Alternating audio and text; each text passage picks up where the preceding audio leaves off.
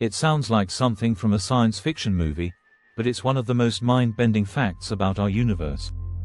The stronger the gravity you feel, the slower time actually moves for you.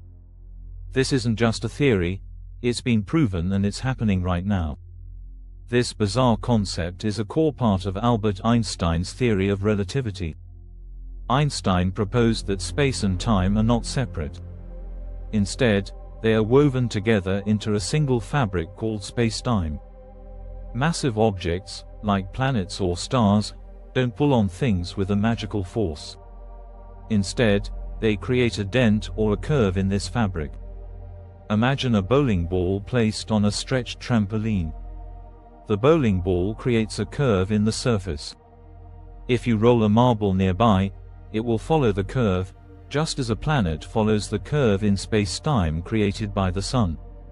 The closer you get to that massive bowling ball, or in our case, the closer you get to a massive object with intense gravity, the more the fabric of space-time stretches. This stretching of space-time is what causes time to slow down. It's called time dilation.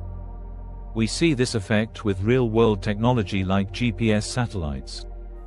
Clocks on GPS satellites tick slightly faster than clocks on Earth because they are further away from Earth's gravity.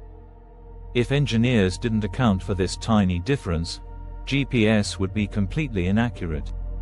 So, a watch near a black hole would tick far slower than one on Earth. Time isn't a constant, it's affected by gravity.